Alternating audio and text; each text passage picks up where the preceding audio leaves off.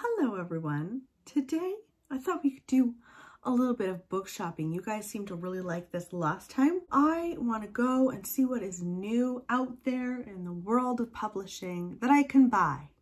Let's get into it.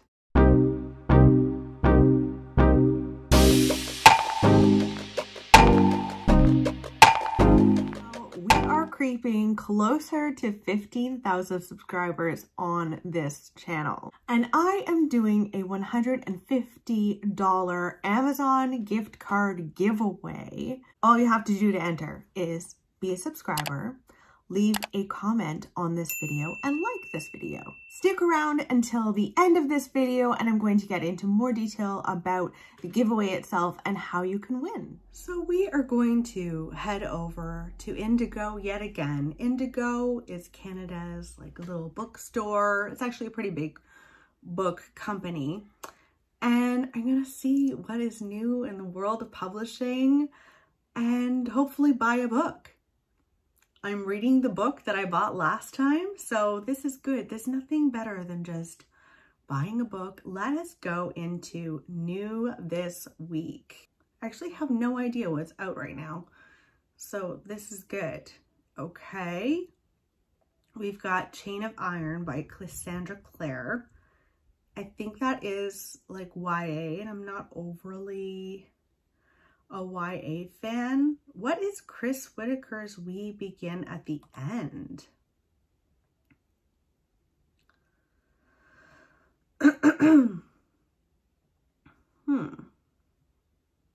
Okay, so We Begin at the End is about two families, the ones we're born in and the ones that we create.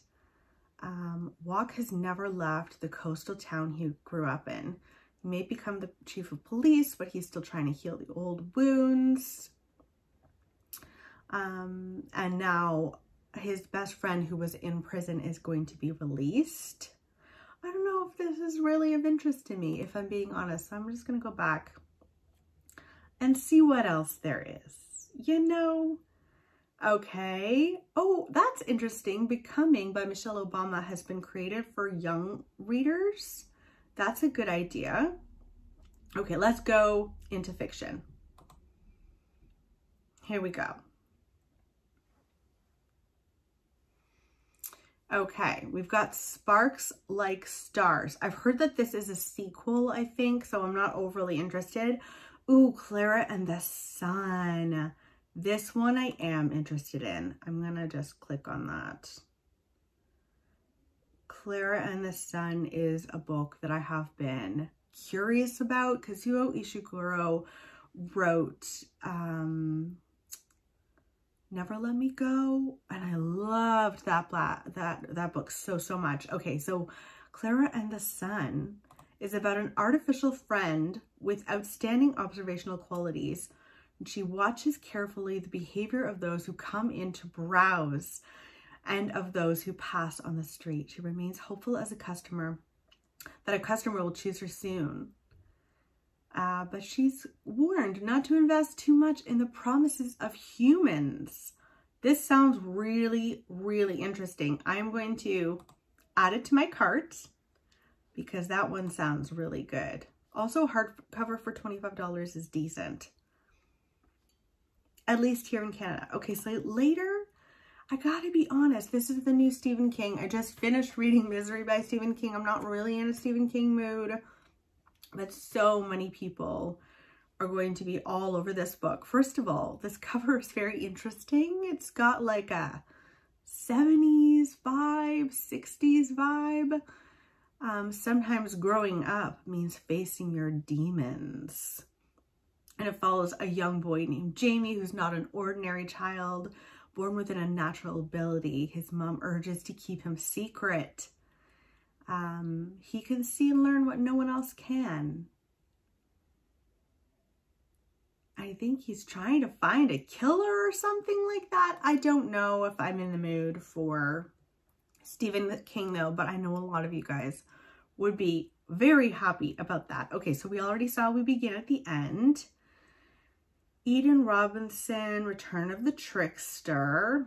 I don't know. Ooh, so Every Last Fear. I have that. I really want to read that soon because it's meant to be so good. Really good thriller. I've heard a lot about this, The Lost Apothecary, but I have never like even read the back of it. So I'm kind of curious about that. Sarah Penner. Ooh, okay. A Forgotten History. A Secret Network of Women. A Legacy of Poison and Revenge. Hidden in the depths of 18th century London. A secret apothecary shop caters to an unusual kind of clientele.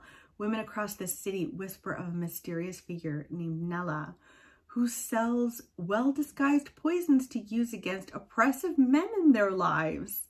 That is neat. But it's jeopardized when their newest patron, I think, makes a fatal mistake. Interesting. I kind of like the premise of that, but I don't know if I'm like really wanting to read it. Okay, Danielle Steele. I've never tried her. I will say that. I've never read Danielle Steele, but I don't really want to, if I'm being completely honest with you. Speak Silence. What is that about? Never even heard of this book. Speak Silence, the author of The Disappeared. I really love this cover. That's beautiful. Ooh. This is a Canadian book. It's been 11 years since Goda has seen Cosmos, yet she finds herself fantasizing about the intimate year together in Paris. Now it's 1999, and working as a journalist, she hears about a film festival in Caravaggio, where she knows Cosmos will be with his theater company. When they're reunited, she finds a man and a country altered beyond recognition. Oh, that sounds kind of like a bit of a romance book. Now you guys know me. No heart. Not even a little bit of one. So that's not gonna work for me, I don't think. Oh man, that's so sad. Okay, what is this Band of Sisters? Someone recently was saying that this was like their most anticipated book of the year. Band of Sisters. The women of Smith College go to war. Okay, a scholarship girl from Brooklyn, Kate Moran, thought she found a place among Smith's Mayflower descendants, only to have her illusions dashed the summer after graduation. Oh, so it looks like they end up becoming volunteers to help French civilians decimated by the German war machine, and she goes. So that is a World War II historical fiction book. I don't know if I'm like really blown away by that premise, but I can see how a lot of people would be excited about that one. Half-Life. In the Quick. What is this? This is interesting. This looks like a lot of fun. Oh my goodness. Okay, June is a brilliant but difficult girl with a gift for mechanical invention who leaves home to begin grueling astronaut training at the National Space Program. Younger by 2 years than her classmates, the school and camp is named for her uncle. She flourishes in her classes but struggles to make friends.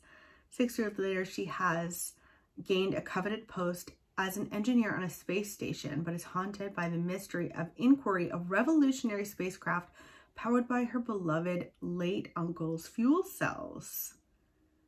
The spacecraft went missing when June was 12 years old, and they seem to have forgotten the crew. So she seeks out her uncle. Oh no, her uncle's former prodigy, who has been trying to discover why Inquiry's fuel cells failed. Oh, that sounds interesting. So that's like a bit of a mystery. I'm going to add that to my cart. That sounds really, really neat. I also love the cover of that. That is a cool cover. Okay, let's go back and see what else is new this week.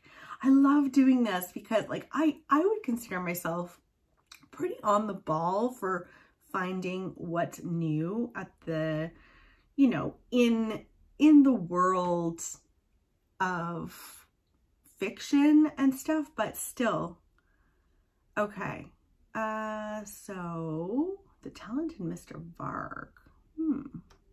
Okay, so we're right here. Who is Maud Dixon? Oh, let's see. Oh, ships within 1 to 2 months? That's insane to me. I don't, like, why would it just released? Why would it take that long to get anywhere? Florence Darrow is a low-level publishing employee who believes that she's destined to be a famous writer. When she stumbles on a job to assist a famous novelist, she thinks that she's got a big chance. Oh, but when Florence wakes up in the hospital after a terrible car accident with no memory of the previous night and no sign of Helen, who I guess is Maud's like true name, she's tempted to take a shortcut. Instead of hiding in Helen's shadow, why not upgrade into Helen's life? That sounds like a lot of fun. I like the idea of that. I hate the idea of waiting 2 months. So I was going to add that to my cart, but I could never wait that long. I have no patience whatsoever. Okay, so we're sticking into what's new this week. Okay, what's mine and yours? What's this? It's a familiar cover, but I feel like a lot of covers look like this right now. Okay, what's mine and yours? A sweeping novel of legacy, identity, the American family, and ways that race affects even our most intimate relationship. A community in North Carolina is in outrage after students from the largely Black east side of town are brought into a predominantly white high school. Isn't that, why would they be upset about that? The integration sets off a chain of events that will tie their two families together. I feel like, is this written in the present day? Because wouldn't that be, I don't know, racism, people are insane. I don't know if that really is super exciting to me, if I'm being honest. I'm gonna keep looking. Okay, what else is in New Girl in Little Cove? No, we've already seen that. Oh man, okay, so that's it. There are still some interesting ones. I'm gonna look in my cart and see what I've got and then choose which book I wanna read. So in the quick, that is super interesting. And then Clara and the Sun. But you know what? I think I'm going to go with Clara and the Sun. I haven't read a Kazuo Ishiguro in a long time. And this just sounds very interesting. It's one of the books that I've been so excited to come out this year. And this cover. So I'm going to remove this. And I'm going to buy Clara and the Sun. Let me know in the comments below what you guys would have chosen. If you were in my place and you were shopping for new releases, what would you have chosen? I would love to know. And I'll talk with you guys soon. Bye. All right, with 15,000 subscribers just around the corner, this is your chance to win a $150 Amazon gift card. It's in Canadian because I am Canadian. And I hope that one of you will be able to buy all sorts of lovely books from your wish list with it. Now, in order to win, you need to first be subscribed to this channel, like this video, and also leave a comment in the comments below. After we hit 15,000 subscribers, I am going to pick a random video, randomize the comments, and pick a winner. So the more videos you watch, the more comments you leave, the more chances that you are going to have to win. Good luck to all of my bookish friends out there.